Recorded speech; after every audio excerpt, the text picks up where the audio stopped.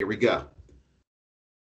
Bob Maloney from MyMMAnews.com, and I am joined by Ty Harris. Ty has a big fight coming up at CFFC on Saturday this week. He's 2-0 as an amateur, and he's got a lot of talent, and he's probably going to be a future professional fighter, but it's one fight at a time right now, one camp at a time. Ty, talk to me about this camp, how your body's feeling. It's not your first rodeo. You've had 2 amateur fights. You're still learning, but how's the body feeling? What's going through your mind? Body's feeling great, bro. Body's feeling great. I'm not overtraining. I'm doing exactly what I need to do. I'm not in there trying to lift the heaviest amount of weights. I'm not in there trying to beat up everybody in the gym. I'm taking my time, working with the science, and just doing exactly what I got to do. My body's feeling recovered, and we're just taking it day by day now at this point. Everything's been good. Okay, now listen, your path into mixed martial arts, did you just join Stout and all of a sudden started training? You want to become a fighter? Were you a wrestler when you were a youngster? What was your path that led you to fall in love with mixed martial arts enough that you wanted to get in the cage and really fight? I had no aspirations of ever being a fighter before. If you would have come to me at 22 and told me this what I'll be doing at 23 and on, I'd have called you crazy. I literally walked in the Stout, just wanted to lose a little bit of weight. I did it. I did the program for like a week, and I just fell in love with it so soon. And I had my first fight, which was kickboxing, after about 14 months of training. And then, the pandemic had hit, so that laid me off for like over a year. If the pandemic never happened, I would have had at least another 5 fights in between my most recent MMA fight back in, March? So, yep.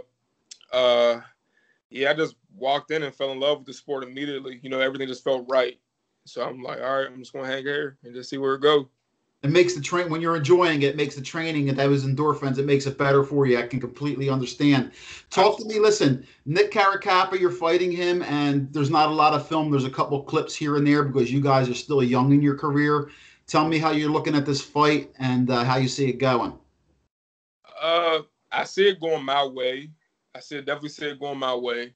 But what I know about Nick so far is that he's a good wrestler, but he's fancying himself as a striker, and what I don't want him to do, given like this is unusual, but fighter to fighter tip, I wouldn't think that is going to work on me too much. I'd stick to what I know. Not saying that's going to work either, but it's like I'm not coming to play no games with him. I'm sure he's not going to play no games with me, but it's like if you have a stronger asset than what you're trying to represent yourself as, then I would lean towards that, because I'm coming for some heat. I'm not coming to play no games at all.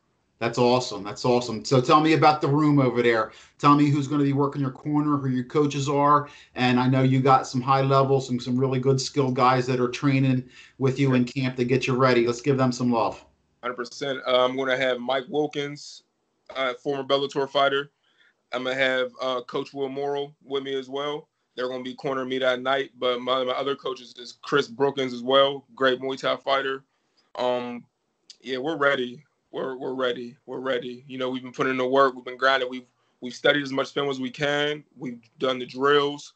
Got my body right. My cardio's right. My power's where it needs to be. My pop, my speed, everything's been coming together. My teammates, Brittany, Allen, Mason, Jeffrey, they've been giving me all the rounds I can ask for, all the work I need, all the tips I need, everything for me. So, how does your family feel about you pursuing fighting? Give them some love too. I'm sure. Listen, it's a lonely room in that cage, but when you're outside of that cage is when you need all that support. So, how do they feel about it? And give them some shout outs. You were not lying. It is a very lonely sport. It is a very lonely sport. But my dad, he freaking loves it. He loves it. He was a professional boxer. He went 12-2. He loves the fact that I picked up fighting. Even though as a kid, he didn't want me doing that. He kind of kept it away from me. But now that I'm an adult now doing it, and he's seeing I'm having some success with it, he couldn't be happier. He's like full on support mode. He was a little shaken up by me doing MMA because his first MMA fight he came to, he thought it was a Muay Thai fight. So when he walked in and seen a cage, it was just like a whole flip of emotions. It would, yeah. My mom, she hates it, but she supports me. She don't want to see me get hurt or whatever. That's a mom, right? That's normal. Yeah, but she support me though. Good, good. Everybody, I'm doing something positive. You know, just out here, just doing what I want, living what I want to do. Well, listen, Ty Harris, man, best of luck to you. I hope this is the first time of many we get to talk. Good luck in your future Absolutely. endeavors, man. And, you got a good head on your shoulders, and this is going to Thank be a you. great fight. And I hope to talk to you again soon. Like I said, I hope you get out of this healthy, and we're talking again in 6 or 8 weeks, and you're ready for another camp. So, Hey, pleasure meeting you. Pleasure talking to you, Ty Harris, my man, getting down at CFFC this weekend. Take care, brother. you too. Appreciate you, Bob. Thank you.